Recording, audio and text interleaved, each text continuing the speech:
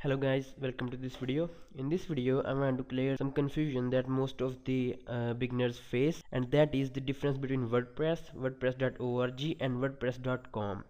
So let's start with the WordPress. WordPress is basically the content management system. See the front end and back end of our website where we manage the whole website. That is the WordPress. That is the actual application that we will be using. The wordpress.org is a website that provides that application, WordPress application. We download that WordPress from this wordpress.org website, and it also have the forum where we can post our queries and ask questions from the community, and it has a lot of other support that we can get in any problem, and it has other plugins that we can download and themes related to the WordPress. So basically it is the support website where we can get help from other experts.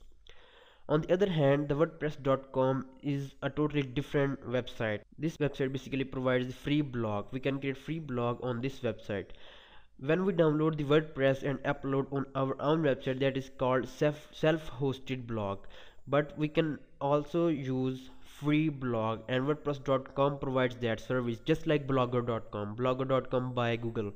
We create free blog on that website, but there are a lot of restrictions in there, and the same thing is for WordPress.com. There are a lot of restrictions there when we create blog on WordPress.com.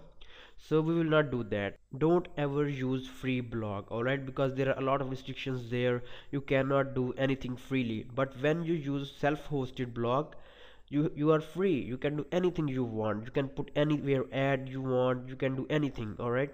But on free blogs there are a lot of restrictions you will face, and wordpress.com provides us the free blog that we don't want, alright. So I hope now you guys know what is WordPress, wordpress.org and wordpress.com. So let me just revise. WordPress is just the content management system where we will manage our website, where there is a front end and back end and everything. WordPress is basically the application, and wordpress.org is basically the website that provides support related to the WordPress. We can download WordPress from this website, and wordpress.com is a website that provide us free blogging service, alright. And don't ever use free blogging service, as I mentioned earlier that there are a lot of restrictions there, alright. We are not free to do anything. So I hope you guys now know the difference between WordPress, wordpress.org and wordpress.com. So thank you guys for watching this video. I will see you in the next video where we will set up our WordPress.